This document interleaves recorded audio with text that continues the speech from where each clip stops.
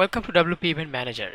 In this simple video, we're going to talk about how we can import our meetings from Zoom to our Zoom add-on on WP Admin. So first of all, from dashboard, we're going to come to Zoom, then all meetings.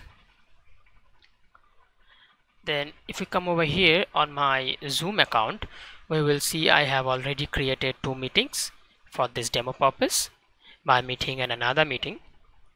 On this dashboard we have only one meeting called team meeting, which I created from here.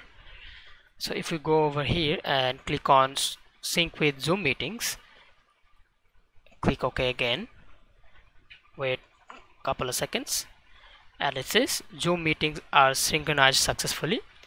So if we go ahead and reload this page, we can see our other 2 meetings been imported over here to our Zoom add-on. So that's pretty much it for this video.